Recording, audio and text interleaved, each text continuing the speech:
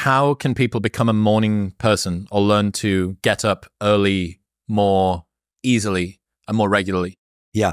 3 days of pain, the rest is easy. So it takes about 3 days to shift the biological mechanisms to make you a morning person. Now, if you are a very strongly genetically determined night owl. That's a thing. That's a thing. So there are genetic mutations, they call them polymorphisms, that make some people night owls.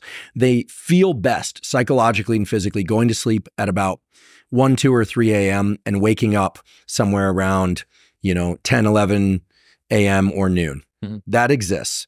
Not just during development or teen years, but that exists, not just for social reasons. Other people are true morning people. They feel absolutely best going to sleep around 8 p.m. or 9 p.m. 10 p.m. would be late for them, and they feel great waking up at 4, 5, or 6 a.m. Okay. Most people feel best going to sleep somewhere between 10 and midnight and waking up somewhere between 6 a.m. and 8 a.m. or so, maybe 5:30 to 8 a.m. Okay.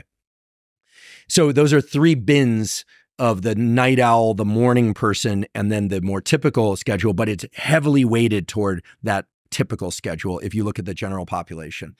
So if somebody wants to get up earlier, you need to stack the 4 primary, what are called Zeitgebers or timekeepers. So named because some of the early chronobiologists that discovered this stuff and the underlying mechanisms were German, as it were.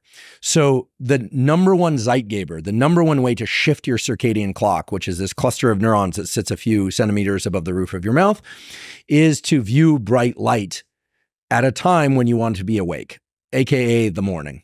Okay. So that's why I say get outside, look at the sun, toward the sun.